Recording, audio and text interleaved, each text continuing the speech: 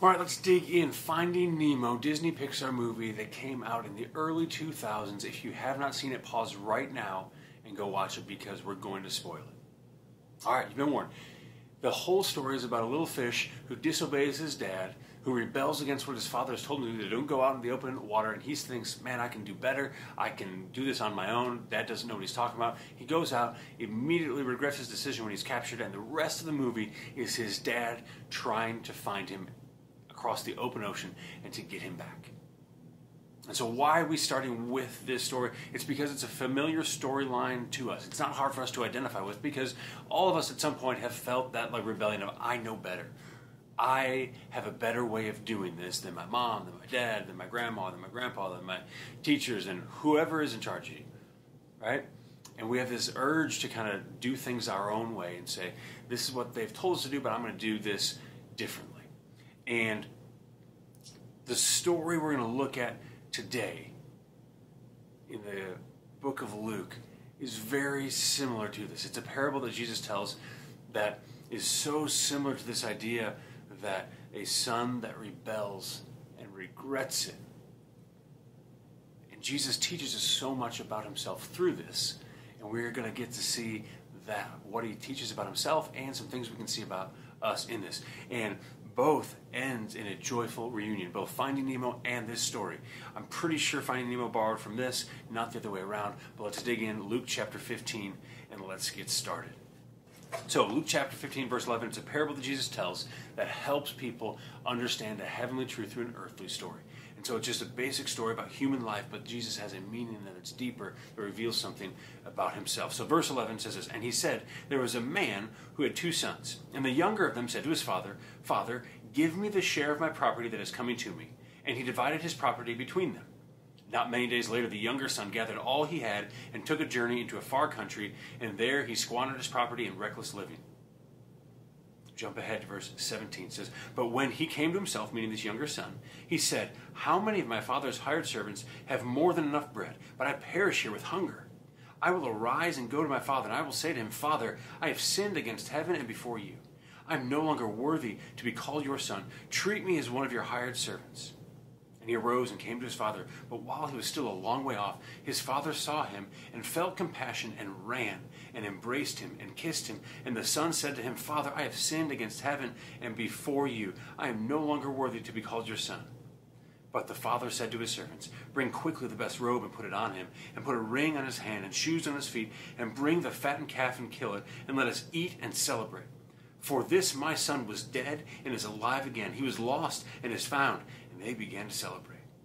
Now his older brother was in the field. As he came and drew near to the house, he heard music and dancing. And he called one of the servants and asked what these things meant. And he said to him, your brother has come, and your father has killed the fattened calf, because he has received him back safe and sound. But he was angry and refused to go in. His father came out and entreated him. But he answered his father, look, these many years I have served you, and I never disobeyed your command. Yet you never gave me a young goat that I might celebrate with my friends. But when this son of yours came, who has devoured your property with prostitutes, you killed the fattened calf for him. And he said to him, Son, you are always with me, and all that is mine is yours. It was fitting to celebrate and be glad, for this your brother was dead and is alive. He was lost and is found. This story is a picture of a father with 2 sons that are sinful. And it is the father's response to the son's sin and the son's response to the father that we can learn so much in here. So first, let's just look at the different brothers we have here. We have the younger brother who is extremely brash, disrespectful. Right, in that day, the inheritance was given mostly to the older brother, right? To the firstborn son, got the majority of his father's estate. The title, the money, the lands, everything.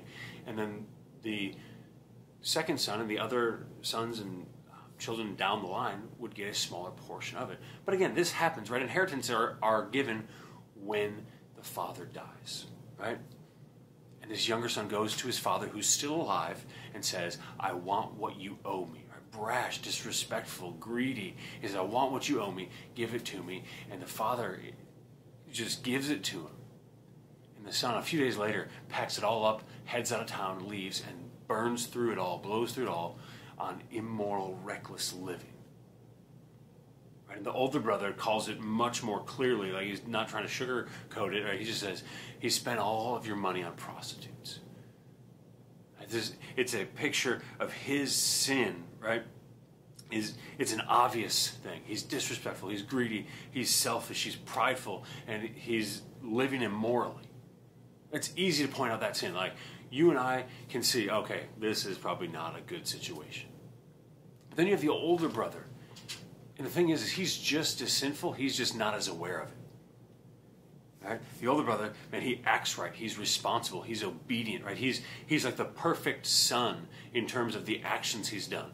Right? He's on time for work with dad. He doesn't like take days off. He doesn't just like waste the time. He's obedient. He does the right things. And his sin is selfishness, pride, disrespect of his father, greed, and self-righteousness. He has this idea that I am better than my brother who's sinful because of what I've done, because I'm on time to work, because I'm obedient, because I've never betrayed you, Father, like your younger son has, right? And that in and of itself is a sin of self-righteousness that makes him just as sinful as the younger brother. And the beautiful picture of the Father, who's Jesus, right? The Father in the story represents Jesus, represents God. The Father loves them both. Not because of their actions, good or bad, right? He's not like, man, I don't like this son because of his bad actions. I love this son because of his good actions. He loves them both because they're his sons. It's an amazing reminder to you and I that it is not my actions, good or bad, that determine my standing with God. It is the fact that I am a son or daughter of his. If I've given my life to him, that is why he loves me. He loves me because he made me, and he has bought me back at a price.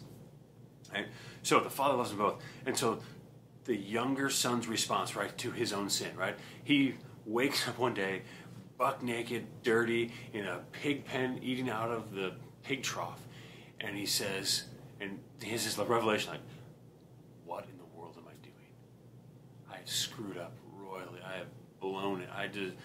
There's no excuse. I was wrong. Like, even my father's servants live better than me. Why am I here? Why have I done this? I need to go back. He says, I need to go back and fall at my father's feet and just say, Dad, I've messed up. I don't even need to be your son. Just let me be in your household so I don't starve to death. Right? It's this picture of repentance, of fully understanding this is, man, the weight of his own sin is weighing on him. And he goes back and he's going to repent, but his father sees him from a long way off and he comes running. And he embraces him and he kisses him. Right? And the picture here is, right, in this day and age, right, the wronged party had no reason to go to the other person. If you are wronged, the other person is responsible to come to you to make it right. So, but this father can't wait. He says, I want things to be restored. I'm going to run to him. Right? And he runs to him and he embraces him. It's a sign of affection, of like, I'm not angry at you. I'm not upset at you. Like, you are someone who I hold dear. And then he even goes further and he kisses him. Right? This intimate act of like, man, you are my son. And his son feels this and he says, Dad, I'm sorry. I've screwed up and I don't deserve to be your son anymore. So let me be a servant. And he says, that's ridiculous. Don't be stupid. And he tells his servants, bring a robe, the finest robe from my house, and put it on him. Put a ring on his finger, right? It's the signet ring of the family. Like, it gives him his sonship back. He's saying, hey, you aren't just a servant, you are my son. And cover his feet, and we're going to go have a party and kill the best calf and eat it, and it's going to be awesome because my son is back. It's a picture of the restoration, right? That his repentance leads to restoration. And Jesus wanted to restore him even before the repentance happened. I think of that. Right? And then the older son, right? He's got the sin of self-righteousness. And this guy I don't know, like, it just seems like he has zero fun in life and he does not enjoy anything. He's all about, like, I will be obedient and good. And again, not a bad thing to be obedient and good, but like, he lives to be a rule follower. And like it says in verse 25, it says, now his older son was in the field, and as he came and drew near to the house, he heard music and dancing, and calling the servants and asked them what these things meant. It's like, is this guy so unfamiliar with enjoying life and having a good time that he, like, music and dancing? What is that? What is going on? Like, I only know work, spreadsheets, like, whatever.